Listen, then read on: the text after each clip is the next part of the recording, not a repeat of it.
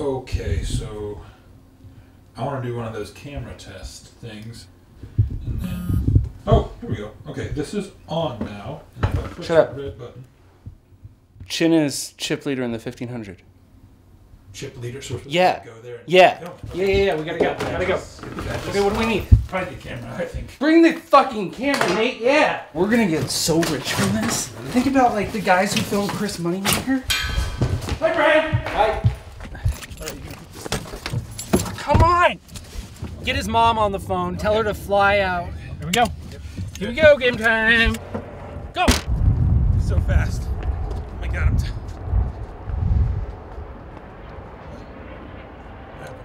He busted. He busted. He didn't even cash. Fuck. Ooh, I'm Travis. Editing stuff. So Jai's pretty deep in the bounty. So we can go get footage. Yeah. Okay, fuck it. We got this. Go out the front door. Let's go out the door. What's the fastest way? I always forget. Incoming text message from Jordan Young. I busted. End of message. Berkey's chip leader in the main event. Let's hurry up and pack all the equipment. Yes, get our passes. With the badges. Oh, he busted.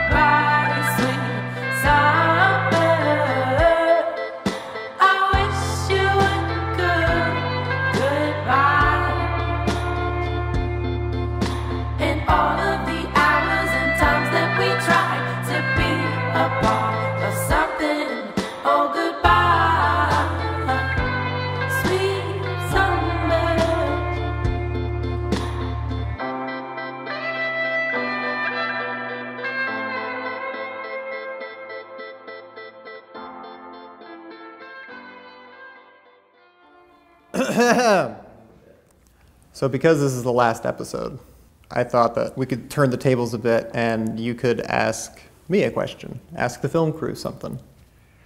Really putting me on the spot here. I have some ideas. Okay. How much do we owe you? What is your PayPal account? Do you think that this vlog was a jinx? You can't prepare for what you can't prepare for. I don't follow. Yeah, it's a jinx. What about it would make it a jinx? We all broke even. How? When? Where were we? You were here filming it all along. I didn't film a final table with you or Christian or Jordan. Nope, but you did with Matt Hunt, and old Burke had a 30 ball. None of us made money. Is that true? I thought you did well. I mean, I made $2,300. $2,300 after all that? Yeah. I mean, I don't know what that breaks down to. I think it's like $14K a year. Yeah, I need to re-examine.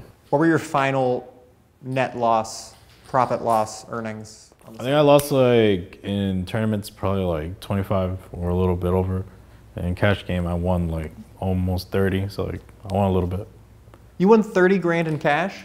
Yeah. What the fuck, Chin? I lay low, man. I'm sure Nicholas Mannion gave you like 5% of his... Yeah, I had, Nick wore that shirt at the final table. Wait, you didn't have a piece of him? No, but he paid for dinner on day 6, which was nice. We went to Jimmy John's. So, yeah. Let's move past that. No, yeah, I don't want to talk about it really, honestly, but whatever. What is the hardest part, now that you've gone through, you know, I asked you questions 8 weeks ago about like, what's the World Series like? And you answer them. Now that you've done it, what do you think the hardest part of the World Series is?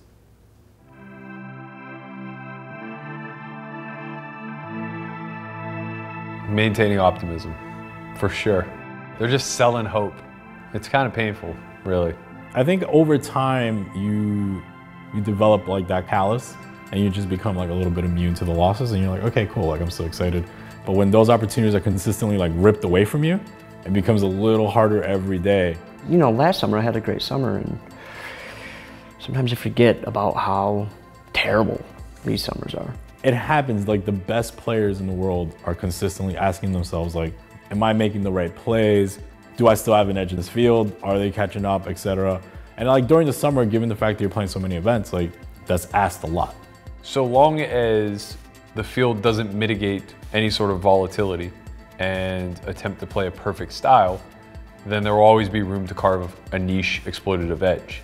The less volatile the environment becomes, the more strategic it is, and the less profitable it'll be for anybody of skill. 2018 will probably be just like a defining point where I realized there was a shift going on. Early GTO was mostly figuring out how to protect ranges and keep things at a balance, where now it's evolving into how to protect ranges through initiative and aggression. If I'm able to get ahead of it, then I'm just gonna point to this series as like, okay, that's where I identified the shift. Now, people are using machines to kind of optimize this process, as opposed to just their own observations of what works. So trends are more likely, I think, to stick now as opposed to just come and go. There's definitely some new trends. Personally, I wouldn't want to reveal it on camera, just like openly. It'll stay within this small group. Well, fuck me, right? I'd say the highlight of my summer was having the launch party on July 1st. Yeah, so we did our beta launch for the training site, which is fucking terrifying. But yeah, I mean, it's a lot of content. You know, we're putting out 8 to 10 training videos a month, plus all the original content that you guys are doing. You know, we had a really good turnout, and the launch of the subscription site is coming August 13th. So, I mean, really excited about that, and that's where I'm shifting my focus. Yo, we do the best job that we think we can possibly do when it comes to curating information and passing it along to our students, but the proof is really in the pudding. And it's nice to like see them win, sometimes win big for the first time. Nick Ronietz, he won something for like $95,000, $200 buy-in tournament. Julia, she had a 12 or 13K cash. The Tournament Academy really changed a lot of the way that I approach tournaments. I had cashed before and I had gone deep before, and now I really just look at the table differently. Yeah, I went down and watched Nick's final table. He was mashing. And it was like a week and a half after the MTT Academy. Seeing like him and Julia and a few others come up with some big scores, it's like, okay, we can give ourselves a little pat on the back and kind of celebrate with them. This has been bothering me. What's with you guys and all the dapping? You mean like, fist pounds?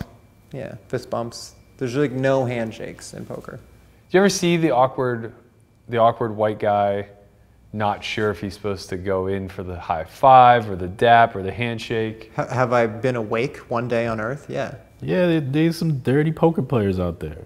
You don't want to shake hands with them. So it's a hygiene thing. Yeah, there's a lot of poker players. You say hi to a lot of people, you just like, give them a pound. I think that stems from how bad poker players are at high-fiving. Man, what a disaster it was the first, I don't know how many summers. It's like, just look at the elbow. It's all it takes. High five down the hallway.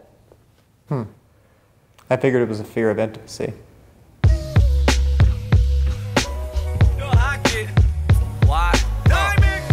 riding with the top off all summer. I'm riding with the top off all summer. With the top off all summer. I'm riding with the top off all summer. With the top off all summer. I'm riding with the top off. First off, take your top off. Too real to be knocked off. $200 slides my socks off. It's movie time, I'm box office. With or without the